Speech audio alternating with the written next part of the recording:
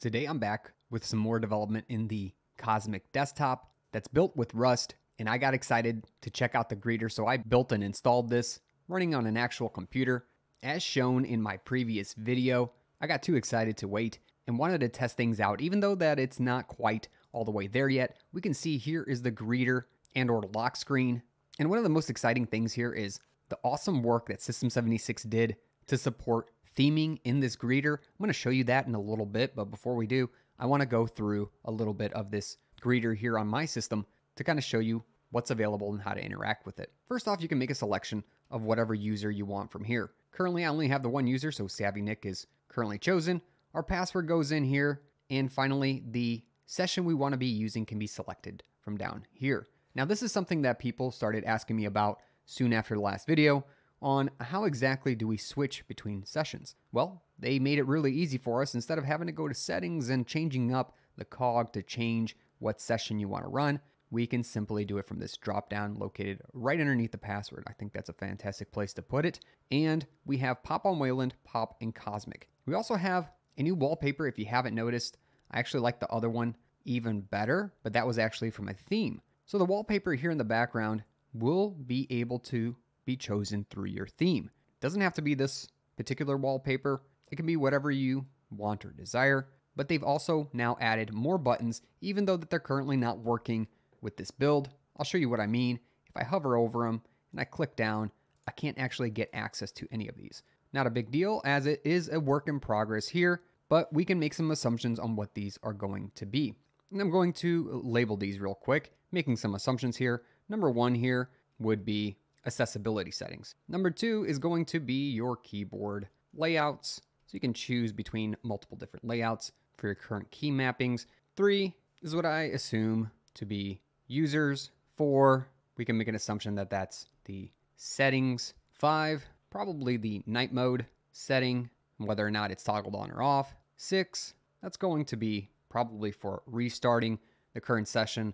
And then seven is to power off or power down the current system. All fantastic stuff.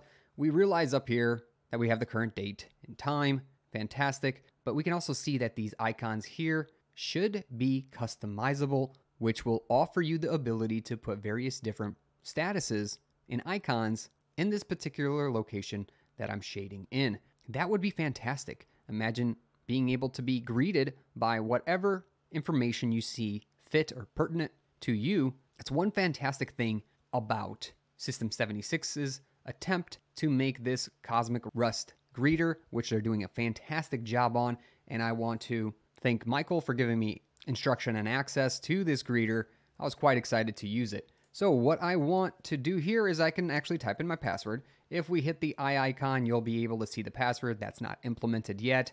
Again, change the session down here. I'll log into Cosmic, and the current user I'm logging in is SavvyNik. You press enter and you'll be taken on to your desktop. But that's not the exciting part for me. I want to talk more about theming. I don't think I can quite yet fathom how awesome the theming support is going to be on this new desktop environment. Since System76 is building this from the ground up, we really are going to be able to tailor our own personal customizations to our systems. And here's an amazing example of that. This is a design by Jeremy, one of the members at System76, who's got a work in progress theme, also working on the lock screen for Cosmic. How awesome is this? I love the red theme here in the background. Awesome wallpaper that they've chose. And we can see how they've themed the greeter itself to blend in and be aesthetically pleasing with the background. This is something that we're all going to be able to do. And this is one of the reasons I'm super excited for the Cosmic Rust desktop to show up and become available to us, hopefully within the next half year or so. I got another video about that if you're interested in a timeline. But anyways, if you want to follow up with more of these updates, I'm posting these about 2 times a month. Make sure to subscribe below. I'm trying to get to 50,000 subscribers. You might as well be one, and let's let this theme sink in, because not only does it look beautiful here on the greeter page, but Jeremy has made a cohesive theme for their desktop. What we're seeing here is on the desktop, their appearance settings.